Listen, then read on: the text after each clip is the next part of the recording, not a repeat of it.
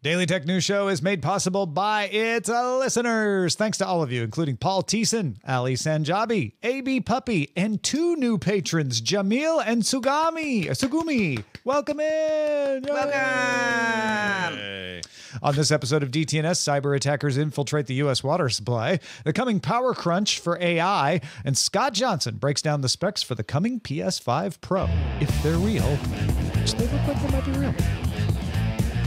This is the Daily Tech News for Wednesday, April 17th, 2024. In Los Angeles, I'm Tom Merritt. And from Studio Animal House, I'm Sarah Lane. In Salt Lake City, I'm Scott Johnson. And I'm the show's producer, Roger Chang. And you know what each one of us have in common? What's that, Tom? We wear glasses. We're happy that you, the listener, are here today. Oh, well. I mean, happy I'm not about wearing that. glasses right now, Roger. Oh, I'm sorry. And neither is Scott. I should probably 2 get out new of 4? glasses. Come on. Yeah, let's focus on the happy listener. All right, let's actually start with the quick hits. Here we go. Some current and former T-Mobile and Verizon employees say they've been receiving texts to both their personal and work phones with an offer of $300 to perform SIM swaps. In messages seen by Mobile Report, the attackers claim they got the contact information from employee directories. Bleeping Computer also saw some texts where the attacker asked to be contacted on Telegram if the employee was indeed interested in this offer. SIM swap attacks are designed to trick a victim's wireless carrier into rerouting a service to a different device controlled by an attacker, at which point personal information leaks, identity theft, and significant financial losses can occur.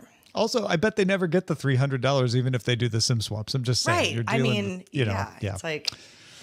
Take-Two Interactive, maker of games like BioShock, Grand Theft Auto, and NBA 2K, announced it will lay off about 5% of its workforce. If you do the math, that comes out to around 579 jobs. In the process, it will also end development on several game titles, though it didn't say which. The reductions, along with other cost-cutting measures, will take place over the course of the year and be done by the end on December 31st. Google will use its large language models to summarize user reviews of electric vehicle chargers and use those summaries to provide better directions to chargers located in parking garages or other harder to find locations. Users will also be prompted to review chargers with information like the type of plug, speed of charging, and whether it worked at all. This will help Google provide real-time charger availability and speeds for Google Maps in cars. And Google Maps will let you filter by EV charger availability when you're choosing an overnight stop on a trip. Snap says it's going to add a translucent Snapchat logo, a watermark, on images generated by its algorithms when you export them or save them to your camera roll. The watermark can, of course, be removed if you're at all good with image editors, but Snap says if you do remove it, that's a violation of the terms of service. The company will also add context cards in Snapchat to inform users in the app if an image came from its generative models there. Logitech has a new software tool called Logi AI Prompt Builder. Really rolls off the tongue. It lets you highlight text and turn it into a prompt for ChatGPT. If you have a compatible Logitech keyboard or mouse, you can link one of its buttons to this tool. When you click it, the selected text is sent to the prompt builder, where then you can choose to rephrase or summarize or create an email, ChatGPT stuff. You can also add your own recipes for things like creating images. It works with some, not all, but many of Logitech's MX, Ergo, Signature, and Studio devices that use the Logo Options Plus app. So it's not Logi. That makes more sense. Yeah, that would make it sound kind of slow and tired. I guess it's also not logo, which I just said. Logi. Yeah. Well, that's only because I wrote it. So there you go. Sometimes, Tom, I'm Ron Burgundy.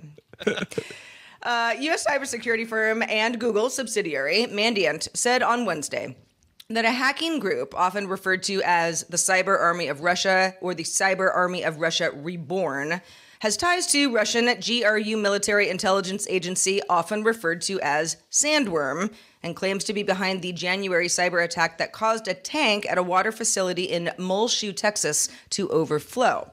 The group also claims it directly targeted water utilities in Poland and a water mill in France. Sandworm has previously been linked to numerous attacks, triggered blackouts in Ukraine, releasing self-spreading destructive code, just to name a couple.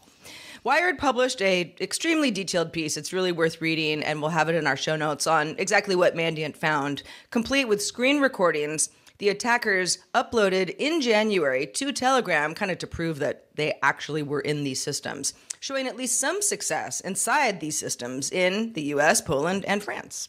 This is a pretty big story, right, Tom? All we really know is that these are people who wrote in Russian on Telegram. This is Mandiant's supposition that, hey, we think it's this and we think it's that and we think it's connected to that. And they're pretty good at this stuff. But all I would be comfortable saying is Russian speakers on Telegram showed that they got into these systems. And that is the other part we know, is that they actually got into the system in Muleshoe, Texas, which is North Texas, and caused about 30 to 45 minutes of water overflow. Not the end of the world. They were able to just flip it back to manual and shut it down. They then got rid of the system that had been hacked and replaced it. No harm done in the long run other than some lost water.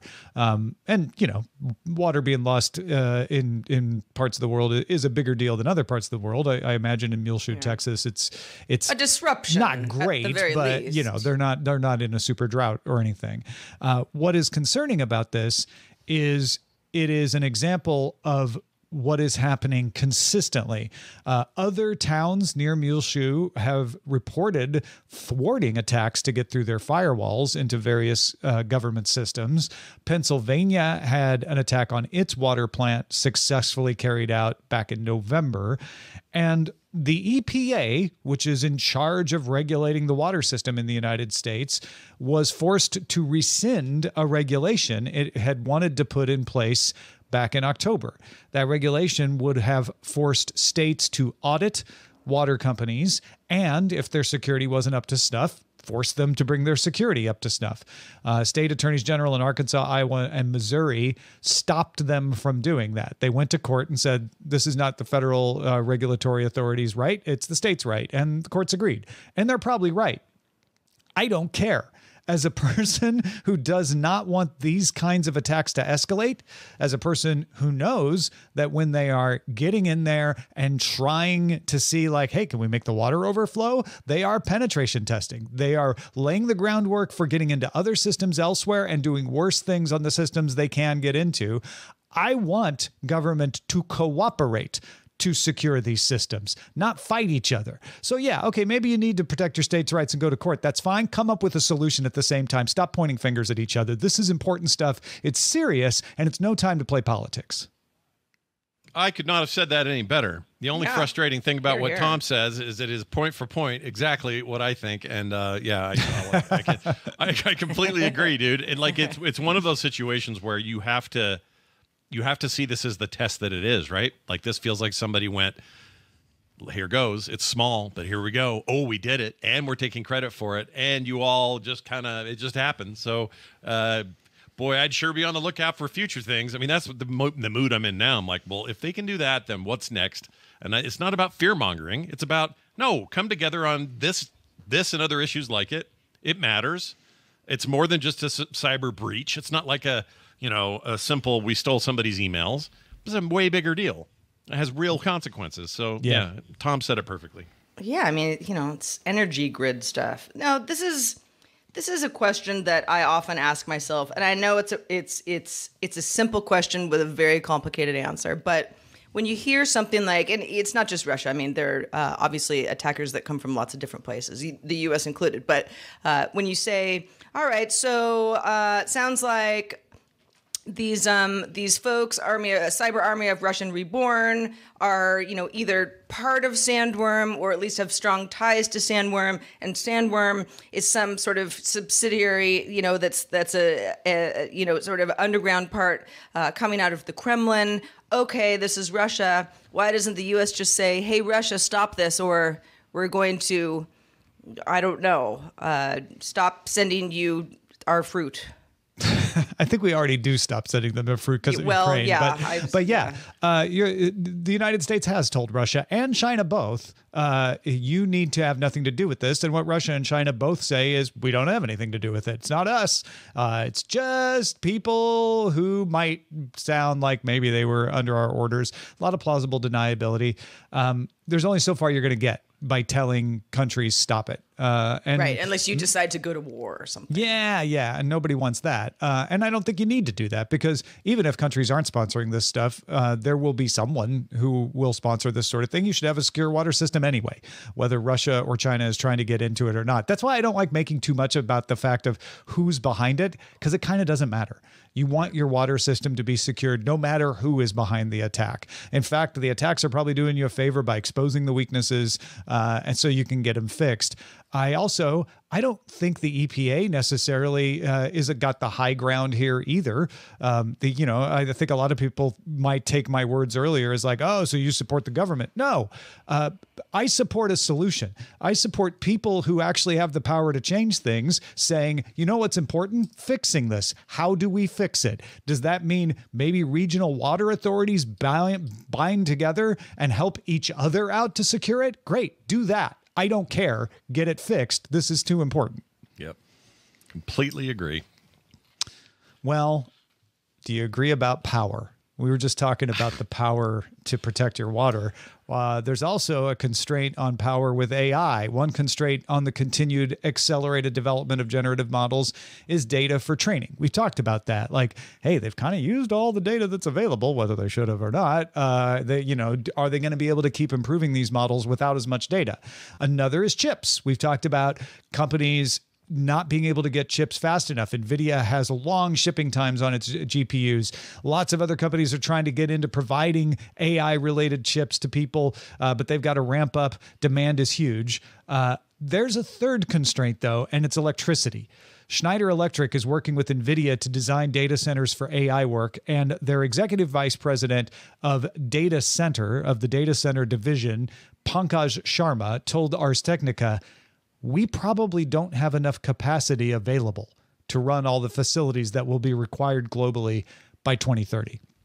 In other words, looking at the number of data centers people want to build, there's not enough power being generated to support them.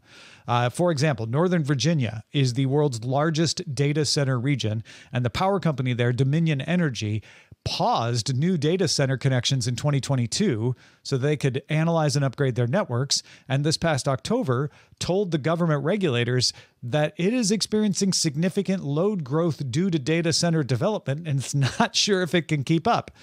A research center called Digital Infra estimates spending on global data center build-outs is going to pass $225 billion in 2024, and the International Energy Agency estimates that data center power use will more than double by 2026 to 1,000 terawatt hours.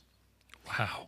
So knowing all of this and knowing that, the whole race to AI is on the surface, it's companies, trying to be first, right? So it's like there's that, but we have chip shortages, and we have companies who need more data than they have to make their models way better.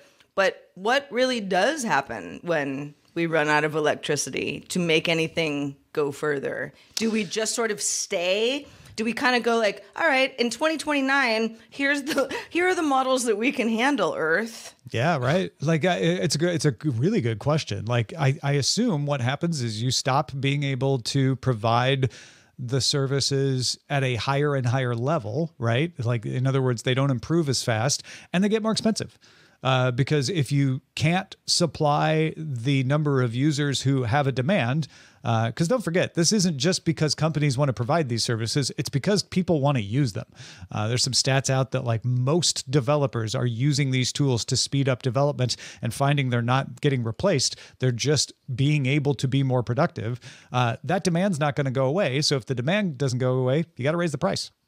Yeah. I also wonder about things like other alternate sources of energy. And the first one, obviously, that comes to mind. That would be another solution. Yeah, the big one that comes to mind is nuclear energy, and we haven't been necessarily on the rollout path that other countries have been. Do you think this moves the needle that way, Tom, at all? Well, first of all, this is a worldwide problem. This is not a U.S. problem. This is all over the place. Right. But to your point about developing nuclear power, Microsoft hired a director of nuclear development acceleration this year. So there's a lot of people looking at, can we provide on-site power for data centers? And a lot of that is wind and solar, which also have delays in building because of regulatory frameworks that slow development of them. Maybe there can be some efficiencies found there. But yeah, Microsoft is considering like, well, maybe we need to build small nuclear reactors on data centers in order to power them separately from the rest of the grid.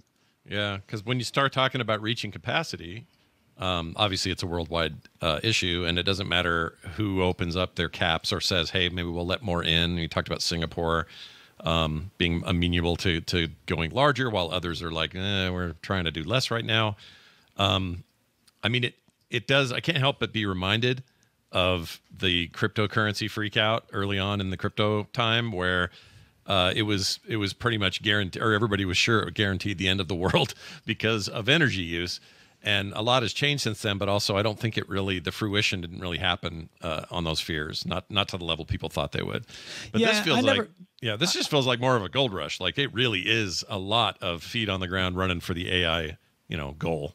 I never got a sense that the cryptocurrency power usage was as critical as this. I think it was exaggerated in part by people who didn't like NFTs and cryptocurrency. And the change to proof of stake really did reduce the power usage of cryptocurrency in a large part. This is not going away. Kusanagi in YouTube is saying a thing that Robert Roger, our producer, said in our prep, which is maybe power efficiency of the chips can help. It can up to a point. They're making these more power efficient all the time. I think there's been some pretty big advances in that, but the demand isn't going away. So I'm not sure the achievable power efficiencies would be enough on their own to find our way out of the bottleneck. Don't get me wrong. I'm sure we'll find our way out of the bottleneck somehow. There's enough motivation to do it from lots of big players who have a lot to lose if they don't. But I'm curious how they're going to do it. Yeah, I mean, if it really got to a point where it's like, okay, everybody on DTNS, we're going to have an electric blackout again this week type thing. I mean, the world can't, I know many places in the world experience blackouts all the time, but the world can't sustain that way. Yeah. We don't want to get to that point. Yeah. Oh, and I realized I said processor efficiency, but Kusanagi was saying compute efficiency. But the same is true for both. Making the algorithms more efficient is another tool in the belt as well. Good point. Yeah. Well, folks, if you have feedback about anything that gets brought up on the show, which we have had some pretty strong topics already in this one, you might want to let us know on X at DTNS Show, on Mastodon at DTNS Show, mstdn.social, at Daily Tech News Show on TikTok, and at DTNS Pix, that's DTNS PIX, on both Instagram and Threads. In a bid to grow Sony's presence in the PC gaming space, the game Ghost of Tsushima Director's Cut, releasing on May 16th, will be the first PlayStation game for PC that uses the PlayStation overlay and trophies. The visual will provide a friend list, trophies, settings, and the user's PlayStation account, as well as any available cross-play support. To get that feature, players will need to log into their PlayStation Network account in the game. Now, that's making your PC a little more like a PlayStation. How about making your PlayStation a little more like a PC? What? We mentioned earlier this week, the rumored specs for the PlayStation 5 Pro were leaked thanks to a YouTube channel called Moore's Law is Dead. That channel has an unproven record with this kind of information. But it turns out in this case, there's a lot of other folks coming to their defense and saying, yeah, no, we're seeing the same thing. The Verge reports it has received a full specification list for the console codenamed Trinity. They were also confirmed by Inside Gaming's Tom Henderson. Here's some of them. It's going to feature a faster GPU that'll render 45% faster than a stock PS5, 2 to 3 times increase in ray tracing performance. Will also feature support for PlayStation Spectral Super Resolution, PSSR, which is their upscaling method, support for 8K textures and an AI accelerator. And the CPU will stay the same, but feature a high frequency mode mode that can boost the clock speed up to 3.85 gigahertz, which is 10% over stock. Scott, break this down for us. Faster, more powerful, got it. 4K gaming, great. What else is going on with this? Well, there's always a big question with these mid generation bumps, which we only have experience with one of these, which was the PlayStation 4 Pro and the Xbox One X, which were both mid cycle bumps, and they both provided additional performance, and on paper looked really good. In practicality, we'll get to that in a second. But from a technical standpoint, you mentioned a lot of these specs already, but we're talking 67 teraflops of 16-bit floating point calculations. That is roughly 35 or 33.5 teraflops of single precision computing. That's a 45% increase, as you mentioned. That's a lot. Like 45% is a whole lot of rendering performance over the previous model.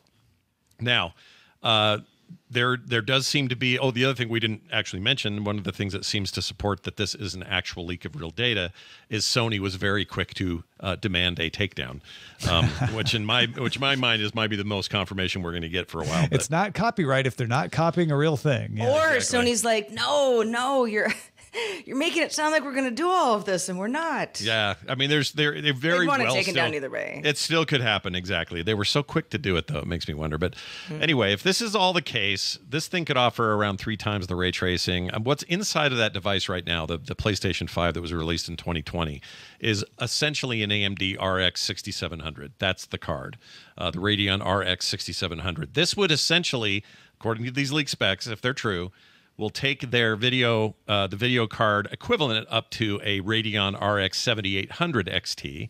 If you are a PC gamer and use AMD cards, you'll know that is a pretty massive jump in capability. And that is why they can promise, or at least hint at promises at things like upscaling to 8K, 8K textures for that matter, being able to do more, do it quicker, all this sort of stuff. One thing that is interesting, the PSSR that Tom described, if you're not familiar with it, is like NVIDIA's DLSS or AMD's FSR. It's an AI-assisted way of enhancing resolution, frame rate, that sort of thing, just improving performance overall. And they're very impressive technologies. People on the PC basically demand this now out of their games, especially the big AAA titles. And that all sounds amazing. That kind of upscaling, kind of future-proofing, all that sort of stuff. But when it comes to just, hey, average PlayStation owner, what do you get out of this if you decide to throw another $600 at the wall? And the answer is a little nebulous. We have the experience of the PlayStation Pro and Xbox One X mid jump, and those were not always what they had promised. And I don't mean that they weren't capable of what they said they were capable of, but we never really got any software that exhibited those capabilities. We never got a game where we went, oh, okay, now I can see why the PlayStation Pro is the way to go. And I'm not so sure that'll be that different here. These are impressive specs. This is a bigger jump than the previous mid-generation jump, but it's still not enough for me to assume that they're either going to, A, rework a bunch of their games to better take advantage of the newer hardware, or B, expect a ton of new games coming out because they have this one other problem, and that is they have to service the PlayStation 5 owners that already exist. And if you give people a new game that is vastly superior on the new version of the console, and you tell your existing base who have invested in the ecosystem, sorry, you're stuck at 30 frames and a maximum of 1440p. It's the best we can do on that game. Meanwhile, they're over here playing at 8K, 60 frames plus, whatever. That is not good from a marketing standpoint and a customer relations standpoint. So my expectation is these are going to be cool and going to be awesome and fast. If you haven't got a PlayStation yet, you're planning on getting one, I would wait until this fall, until we hear what's going on for sure. Then I would buy this. This is what I would buy as my first PlayStation 5 iteration. Even though the existing PlayStation is supposed to stick around, correct. You go for the Pro. You think it's worth it if you don't have a PlayStation. 100% I would do that. Okay. And I would do that, again, only if you don't already have one. If you already have one, I don't think it's worth the upgrade. Not yet. I need to see. Again, all we have to go off is what happened last time this happened, which already was rare. No, we didn't ever do this before. Mid-generation improvements are rare. little changes, mostly cosmetic. That happens all the time. We get slims and that. Yeah, right. But getting an upgrade, almost like a PC upgrade, is a weird thing for consoles still. It's still weird now. Microsoft appears to have no plans for this, or at least no leaked plans that we know of. And so maybe that's one advantage for Sony. If they're the only ones doing a bump like this in the middle for this holiday season, they may actually have a huge burst of sales out of it. And then we'll go through the whole process of, I can't get a PlayStation 5 Pro. They're all out. Right. I can only get the original one. Scott told me to get the new one. Yeah, so there's that whole thing. I guess what I'm saying is, bottom line, if you're already a PS5 owner, there's a very good chance that you will continue to get great games that run well, and it won't be that different from the Pro, because to make it too different would be to poke you in the eye as one of their customers, and I don't think they're going to do that. But they are getting developers on board to improve their existing titles, so they take advantage of the new hardware. Yeah, and they did some of that last time. It was usually frame rates, so it'd be like, oh, this game was previously 30, and now it's 60. It's ray tracing particularly, I've seen as well. So and so if that stuff will matter to a certain crowd, then they're gonna buy this no matter what. I have no doubt. But I'm just saying, if you're your average person, I don't know that I'd run out. You have Gwen Stefani at Coachella, no doubt. Yeah, why not? All right, let's check out the mailbag. What about the rest of the band, Tom? Oh, I had them too. I just couldn't remember all their names. Yeah, me either. I don't know. Sorry. Yeah, even under duress, I wouldn't be able to. Air chat sounds fabulous for the blind and visually impaired, writes in Mary, aka MP Blanton on Twitch. We were talking about Air Chat, the new app on the show yesterday that is voice first rather than a written social network. Mary says, my husband's totally blind. I am legally blind. He knows many totally blind people that already have their phones, tablets, and computers talking via screen readers like VoiceOver, TalkBack, and Narrator. Mary says, I don't have to use screen readers yet, but I have them installed on all my devices for him and can quickly turn them on and off so he can use my stuff. Anything that helps the blind and visually impaired community is appreciated. As our society ages more and more, people need the extra help. Thank you, Mary. In fact, this answers a question Brian Hoffman had. He had emailed and said, I wonder if this would be helpful. It's a thought for accessibility. And it sounds like Mary says, yeah, no, it would be. So that is interesting. Just to kind of, not even just to have the accessibility option, but to have it be audio designed first. Yeah, designed for the listener. That's a really good point, Mary. Thanks for writing. Anon wrote in, well, they have a name, but their name is anonymous, so I'm calling them Anon, and says, oh, this is going to give away who it is. I've been a listener of your shows since Buzz Out Loud and supported DTNS from the beginning. Oh, wait, that's thousands of people. I just wanted to drop a note on how well you communicated the Just Walk Out news. Yesterday, we talked about the fact that Amazon is kind of ramping down Just Walk Out in their own stores. This person says, I've been on the Amazon Just Walk Out team for about 2.5 years now, and I've been taking the poor coverage way too personally. I've seen some of my favorite sources get it flat out wrong. When you and Sarah started talking about it again earlier this week, I began to scowl with dismay that I was going to be disappointed again, but you pointed out perfectly that most of the people doing manual work were validating the machine learning systems and not acting as a mechanical Turk, as some people have seen it. It really made my day to know that the people I trust most for tech opinions are still quite accurate. So thank you so much for your hard work. All of that said, the rumors of our demise are greatly exaggerated. You will see in our press releases that we are retargeting away from grocery and more towards our bread and butter of high-density stores like convenience stores, stadiums, healthcare, and campus. I wish I was allowed to share some numbers, but we've had the problem of stocking stores fast enough to keep up with demand places. Yes, and after yesterday's conversation, Amazon put out a press release not only saying, hey, the Just Walk Out stuff does have machine learning, just like we talked about yesterday, but said, and we're not getting rid of it. We're phasing it out in our larger grocery stores because it works best with a curated selection. And that's what our anonymous developer here is pointing out. Like if you have a convenience store, or I see it at stadiums all the time, and I've used it now and it works, where you have 25 items. It works great. Amazon said in their press release they're going to try to make it work better for larger places and bring it back to their big grocery stores. But rather than limit selection at their stores, they found that people preferred the smart shopping carts. So that's why they're switching to it. Well, Thank you to everybody who sends us emails because you make us smarter. Keep them coming. Feedback at dailytechnewsshow.com. Also, thanks to you, Scott Johnson. What's new in your neck of the woods? All kinds of fun stuff happening over there at frogpants.com. So I figured I'd just point people there. Frogpants.com is the place to go. There are new shows going up almost every single day, pretty much every day. Wow, I do a lot of stuff. Anyway, that, artwork, other cool things. You want to follow me, you want to figure out what's going on in my life. You come into Vegas next week for our TMS Vegas thing. Tom's going to be there. There's details about that. There's a store. There's all kinds of reasons to go and really none not to. So go check it out. That's frogpants.com. Check it out today. 12 days. We'll be doing DTNS in 12 days live from Las Vegas. You and me and Brian Ibbett. Yeah, I'm looking forward to that. I am too. It was really fun last year. So you are going to do DTNS, right? Oh yeah, heck yeah. Okay. I'm all in. Just making sure. Yeah. Go vivatmsvegas.com if you want to check that out. Also, patrons get more show. Stick around for Good Day Internet. Do you feel the same kind of ownership over your digital items as you do your physical items? Maybe you're saying, no, I don't. Well, there's a study that examines why you feel that way.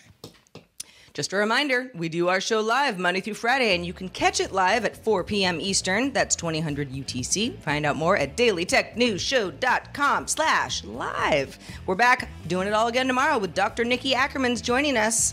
Probably something sciencey. Talk to you then. The DTNS family of podcasts, helping each other understand. Diamond Club hopes you have enjoyed this program.